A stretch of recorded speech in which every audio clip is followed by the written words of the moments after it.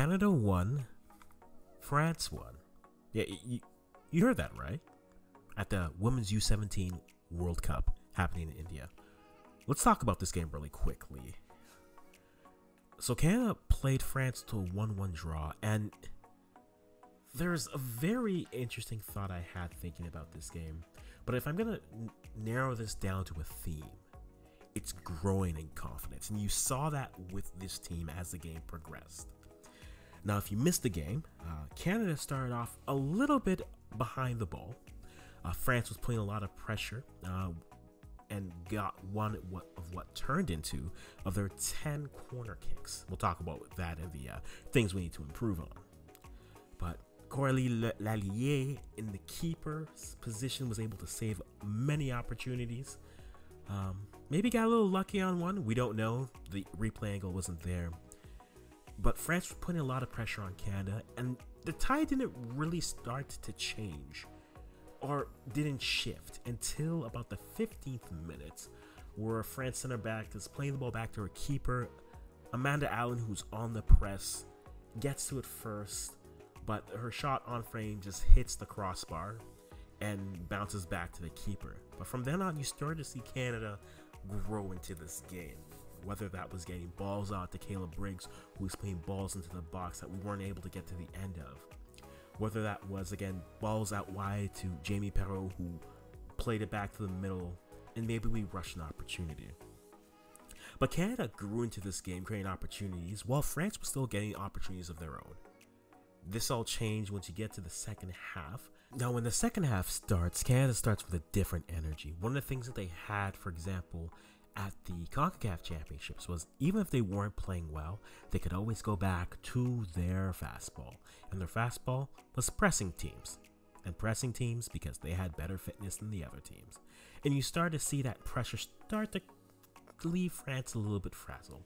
In the 59th minute, Emma Humphries brought on for Jamie Perrault and Caleb Briggs, Annabelle Chukwa, as well as Renee Watson, and their impact was felt almost immediately, where you had Chukwu almost playing a goal away, but a touch too heavy, leaving it to the goalkeeper. And then right before scoring, Amanda Allen with a great cut inside and a curl shot, but was deemed offsides. But then in the 67th minute, a goal. Anna Hauer, off of a turnover, was able to progress the ball, find Annabelle Chukwa making a run, who was kept onside by one of the center backs for France, got in around the keeper and scored. 67th minute, Canada's up 1-0. I am screaming incoherently. That lead only lasted a few minutes though. 7 minutes later, we had coming in, scoring for France off of a bit of a confusion play. A player went down for France, and Lucie Calba was then able to put away a header where she made a run in front of Elati, leaving her a bit handcuffed as she was then marking two players and was more so marking a player at the back. And Calba puts it away, 1-1. The game stays tied until the end. What did we like? We liked that Canada, our Baby Reds, are we going Baby Red 17 or Baby Reds? Doesn't matter.